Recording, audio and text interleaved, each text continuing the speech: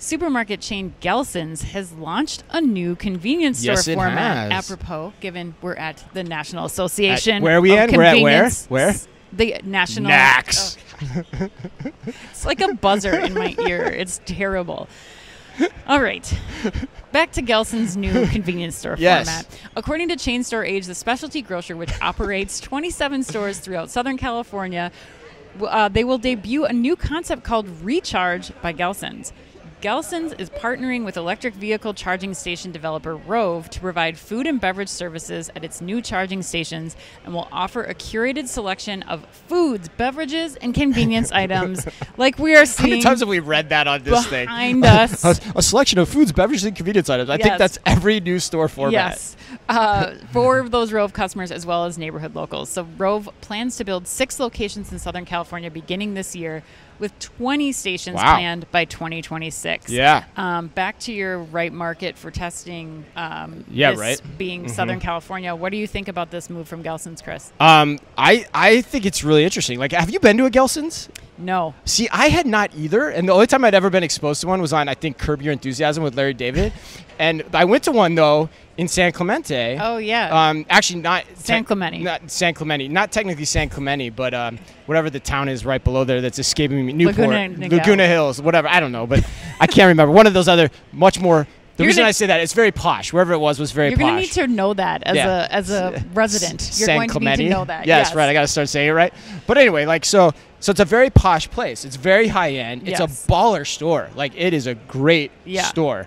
It's one you want to shop. It's very inspirational. And so, like, it's a perfect match, I think, to be the first mover on this from an EV charging front, because it's going to match up demographically there.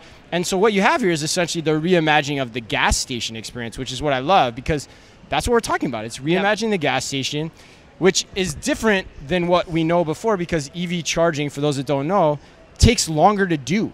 It requires a longer trip. So it's made for that grocery store type of experience or grocery store type of trip. Yeah. So it's smart for Gelson's, particularly given the demographic, to go into this space in the way they are. So I love it. I can't wait to try it out. The only thing I got to get an electric vehicle, and I think OmniTalk needs to procure Mr. Walton the electric vehicle. Like the minivan you saw yesterday. Chris was like, "Is that that was a hybrid though? What kind of van is that?"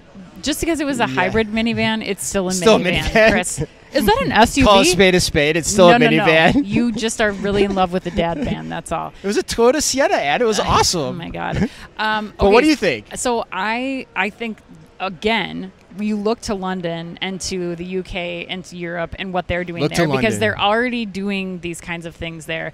When I was at Shop Talk Europe, I interviewed that's right.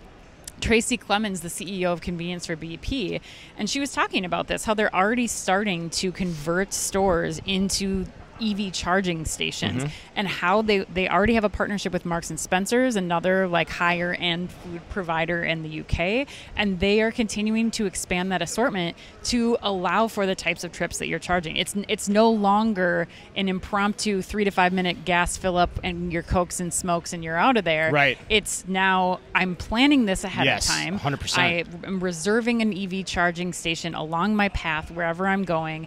Now they're starting to get into food offerings, which we're hearing a ton about at NACS. Like everybody going in as tobacco sales go down, now they have to figure out how to save that basket, and they're going into food. So it's a lot of prepared food, like fresh prepared food. Yes. So it's a lot of what we're seeing happening already in the UK, and I think will have to come as we see more and more EV drivers come through. So you like this? You love it? Oh, I think it was. We got to try it out. I know. We got to go see it. I can't wait to go. Maybe we'll get a rental. Maybe Retail West. Hopefully this is open by Retail West. Retail West.